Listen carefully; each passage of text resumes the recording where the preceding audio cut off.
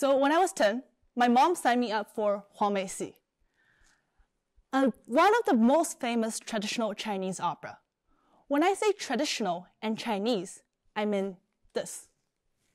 Pretty delicate and fancy, right? But behind the stage, this is how the training process looked like. A typical training day will start with an hour's tiptoe walking that we called 走圆场, followed by a gesture training where we were told to hold our hands up like this for at least 30 minutes. And once your muscles start to get tired and you feel like resting your hand posture down a bit, a ruler comes right in the way and you're forced to straighten your arms up again. And moving on to the worst part, singing. So you cannot have too much nasal resonance nor too much throat resonance. In order to reach the perfect tune, you have to shoot your words out like Mao Cha Gong, and let it bounces in the air like Ong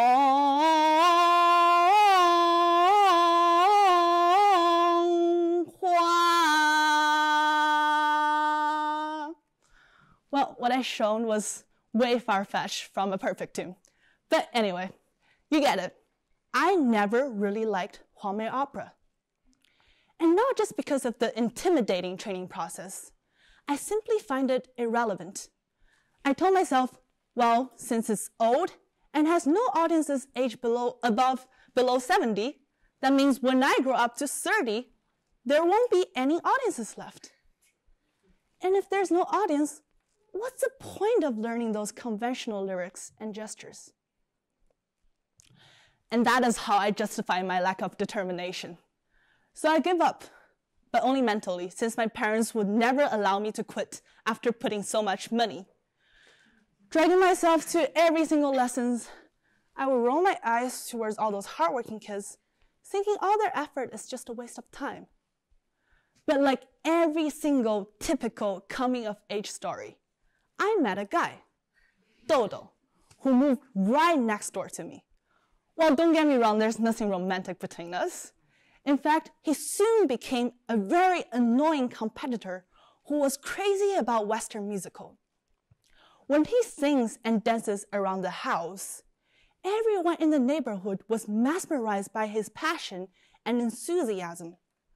So my parents would compare my progress in Chinese opera with his in the musical, constantly preaching, "Why can't you just be like Dodo lah?" Well, I would just sneer at those comments. But deep down in my heart, I was soaked in jealousy. Hearing the applauses towards his Western musicals would leave a sour taste in my mouth, like swallowing a full piece of lemon.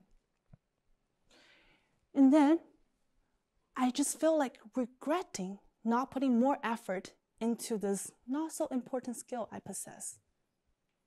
And then I start to question, why are Western musicals so popular while traditional Chinese opera remains obscure? Is it because Chinese opera is traditional? But what do we even consider as traditional? Well, using the easiest way, I asked Google, and this is what Google gives me. A bunch of traditional costumes that nobody would wear, besides special occasions like a TED Talk on cultural traditions. And then some ruins from Greece, which doesn't have much differences from modern demolished buildings. A friend of mine even asked me why someone just find a broom and swipe all this up. Well, but there is something in common, no matter it is traditional costumes or ancient Greek ruins. When we label them as traditional, we see them as heritage, like something that was dead, passed down from history. We stop seeing them as living practices or living objects that still hold a significance. Therefore, their presence in this modern society starts to become something abnormal. See, if I wear this traditional costume out on the street, people will stare because it is uncommon. To them, this outfit no longer fulfills the practical requirements of this modern society. But is there really no way that traditionals cannot be out of date? I believe no. 2 years ago, I went to the birthplace of traditional opera, where we were told to document its past developments. To my surprise, I discovered that Huangmei opera was never meant to be something irrelevant from life.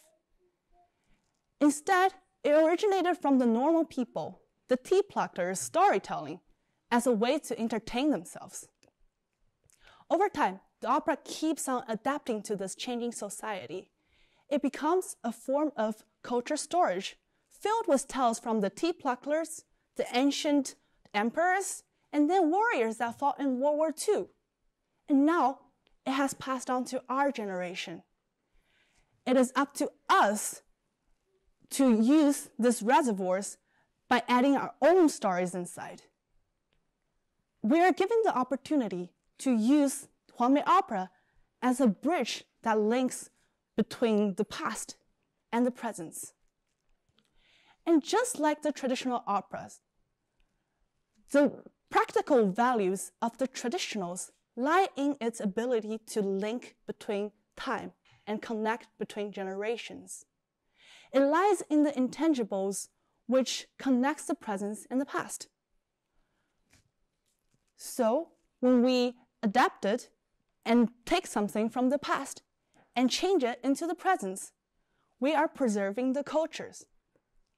Through this, we gain a better understanding of our own identity and a better understanding of the world around us. So next time, if you see someone wearing a traditional costume like me, please don't be surprised. It's simply a revival of power from the past. Thank you.